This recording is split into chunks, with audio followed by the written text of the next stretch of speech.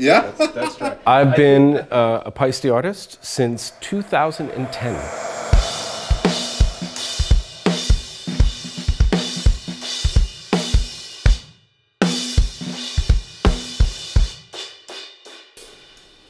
This extra dry ride is a 22. This is one of my Paiste cymbals of the day.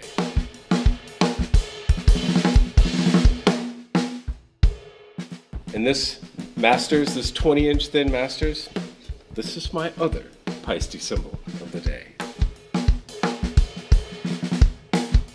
What I love about Paiste is it's got a rich tradition, decades of making incredible instruments. Like the cymbals, the variety of sounds and colors and textures and the versatility, not only of the different lines of cymbals, but also within one specific line of cymbal.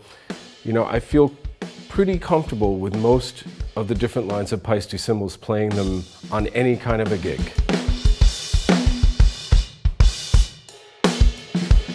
My current Paiste setup, I'm using the Formula 602s.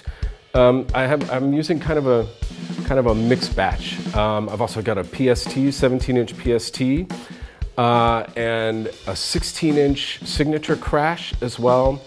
But I've got a couple of dark energies. I've got a 20-inch dark energy ride that I love, and also a 20, the 20 series, 18-inch crash. Well, I chose these two Paiste cymbals, the 20-inch thin Masters and also the 22 extra dry Masters, because you were nice enough to let me try two, because I couldn't choose one. But what I love especially about the thin crash is it's really dark, but it's super rich.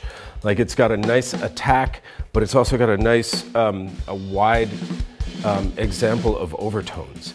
And this thing is like, I've never heard a cymbal like this. It was truly one of the most unique cymbals I've ever heard in my life, and it initially struck me like something that I know that I would use consistently, both in a rock setting because it's really dry and has a great attack, but also in a jazz setting for almost the exact same reasons. So these are my two Paiste crashes of the day.